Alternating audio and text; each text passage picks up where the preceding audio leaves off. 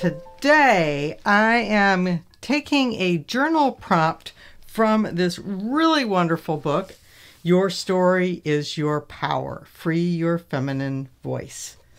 And I just randomly turned to a page this morning, and this is what I found. Fire, hire, or retrain aspects of yourself. This might be the most powerful practice that you can use in your internal world. It will reward you for life if you put the effort into it. As you gently bring self-awareness to your inner voices and fixations, you will gain the capacity to fire, hire, or retrain those voices and fixations. So what I did after reading that short passage in this book, I opened up a magazine and I intuitively selected images that just felt right. And I came up with what I would consider kind of a lot of dark images, okay? There's not a lot of bright colors in here. And that is just kind of what was coming up for me today. And a lot of these images I'll use in the background of my collage. But there was 3 images, no, maybe 4 images that really stood out for kind of like, these aren't background images. They'll go on the forefront. And these 2 were the first ones that showed up. And what this kind of told me was this inner voice. There's this little dance going on inside of me. And then I have these 2 images, and one of them is a face that the eyes are covered up. So she's blinded, right? And then another one is this elephant, and you can't really see it down here, but it says strength. And there's some like a stone wall over here. So these are some really strong images that I'm very curious about. And when I place other images in the background, I'll start to bring together this story of what is happening. So I'm just going to play intuitively along with my magazine images. I have some craft paints, and these colors are selected from the colors that are present here. In fact, I'm missing one, like a blue. There's a blue in there, right? There, that's a better match for the blue. This is how I pick colors. So I pick colors based on the images that I have. So I have a light blue. I have some oranges here, definitely a lot of browns, black and white, and a little bit of red. Other things that I have are some tissue papers. Don't know if I'll use all of these supplies, but I wanted to have them available to me. These are just supplies that were intuitively calling me. Now these are some leftover scraps from an elementary, I don't know if it's elementary school. They're from kids who were working on projects. And these were just little leftovers that were left over after they had cut things out. And I love having these available. So they're just these little odds and ends and scraps. I also have a couple of stencils that I made and some cosmetic sponges, along with my matte medium, some water, and several paintbrushes. All right, so I'm just going to get started. I'm playing intuitively. Like I said, these are images that I think are really prominent to the message. I'm going to set these aside. These are going to go on top of this collage background. All right.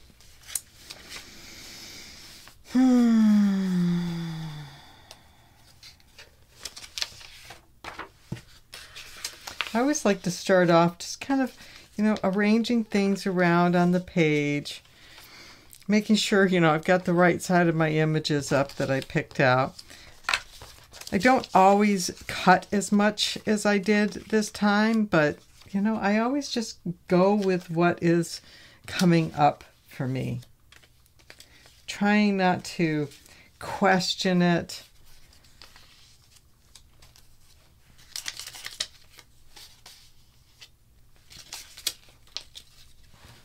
Now, I don't know if these will all go down in this direction or what's going to happen, but I at least can look at this and go, okay, these do go together.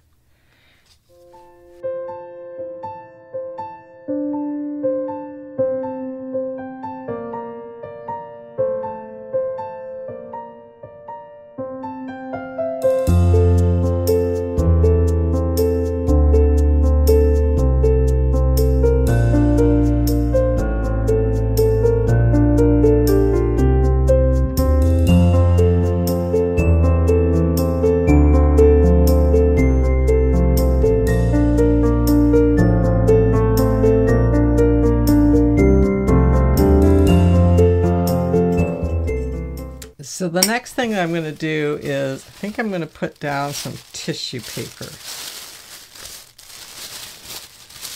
And this is just an old pattern. Maybe I'll swat it up.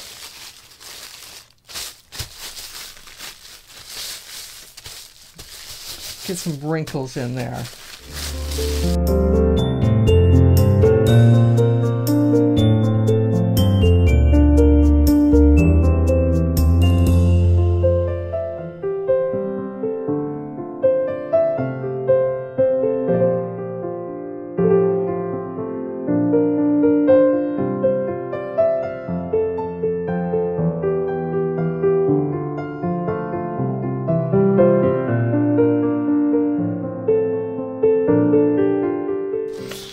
Okay, so that successfully, it really pushed it back, really changed the whole look of what's going on here. So I had a lot of images that went down and a nice collage background. And now I put this layer of tissue paper over the top, which, by the way, could have been a thin layer of paint. It doesn't have to be, a tissue paper. It could be a lot of different things, right?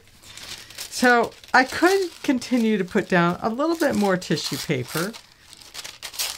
I always just kind of reach for the supplies that are calling out to me. That's how I work intuitively.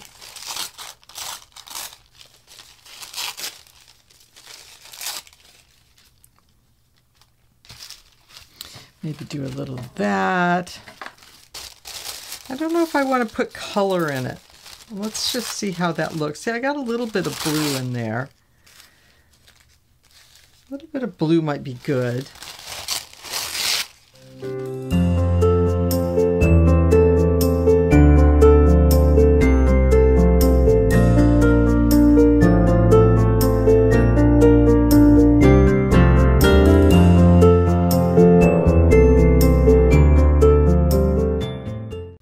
So first off, I think I want to do some stenciling that's going to kind of blend in the background a little bit. So using some of these darker colors.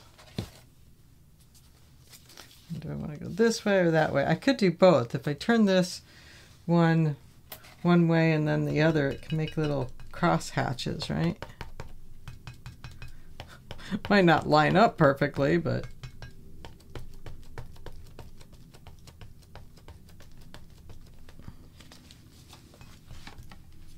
we can try.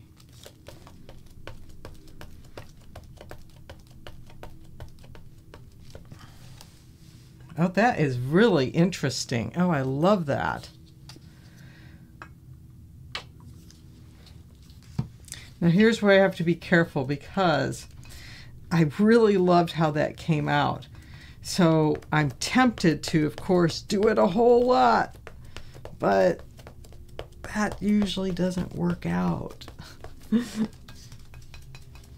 Less is more.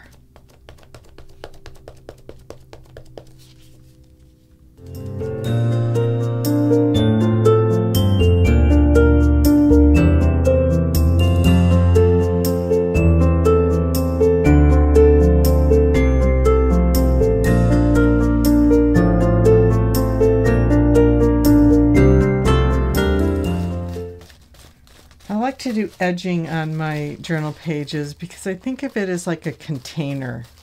Especially if I'm working with something that has a strong emotional component to it, I like to contain those emotions. So I always think of doing these borders as a way to keep them in my journal page so they don't seep out into my life.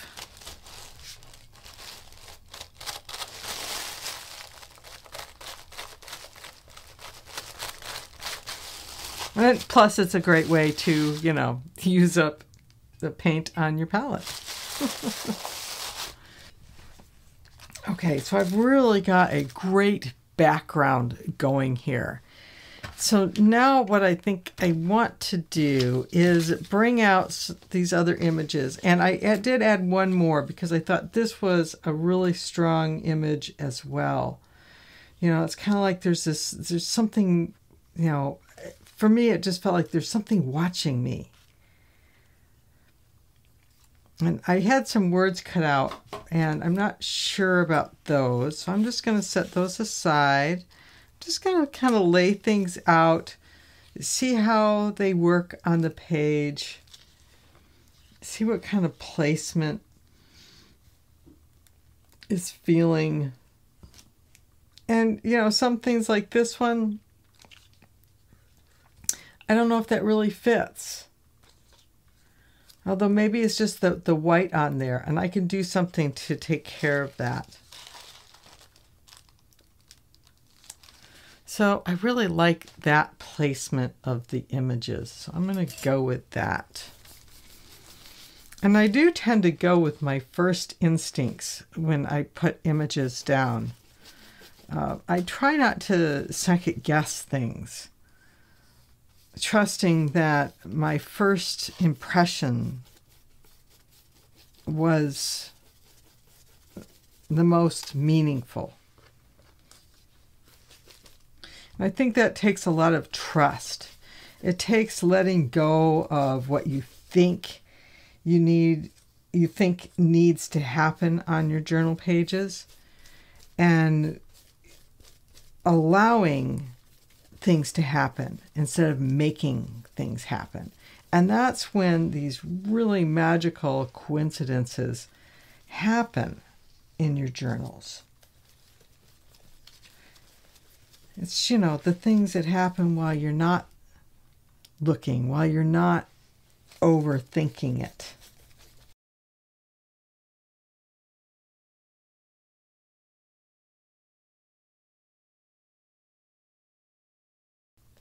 This image, I want to do something to push that back, to push the white back. So I'm just kind of matching up colors with the backgrounds to see, what one might blend it into the background the best.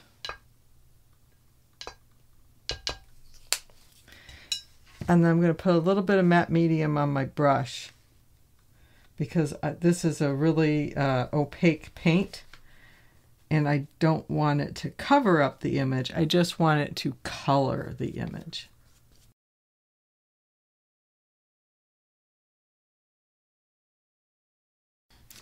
Step back a minute, take a look, see what we've got. I've got these other scraps. Oh, this is a really strong image. I'm not quite too sure what it is. It looks like maybe a scorpion. Like I said, these are just things that kids cut out from an art project that they were using. These are just like their leftovers.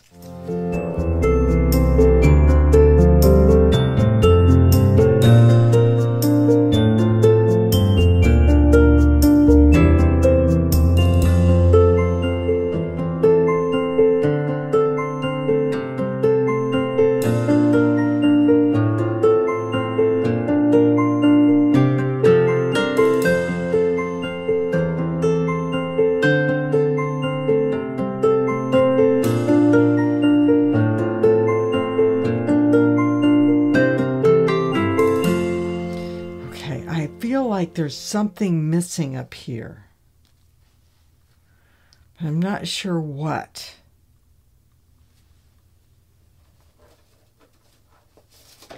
I have a stencil of a web. I also have this stencil of these rays. Something like that.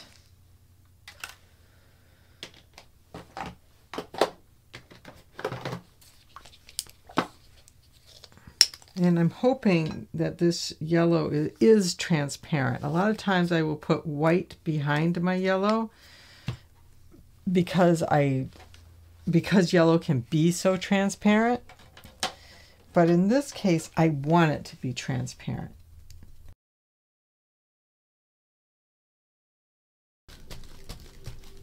There, that did it. That added what I thought was missing. And, you know, when you're working in your art journals, tune in to that feeling. When you feel that something is missing, something is probably missing. And sometimes, as soon as I have finished a spread, I get the message that it's trying to send me. And other times, it takes me a little while. Today, I think it's going to take me a little while. But maybe it's more of leaving it up to you. What do you see in this image? What do you find interesting? What stands out for you? Find your own meaning in the collage as you gaze at it. Or make your own. Even better. Have a wonderful day, and thank you so much for joining me. And I will see you next time. Bye-bye.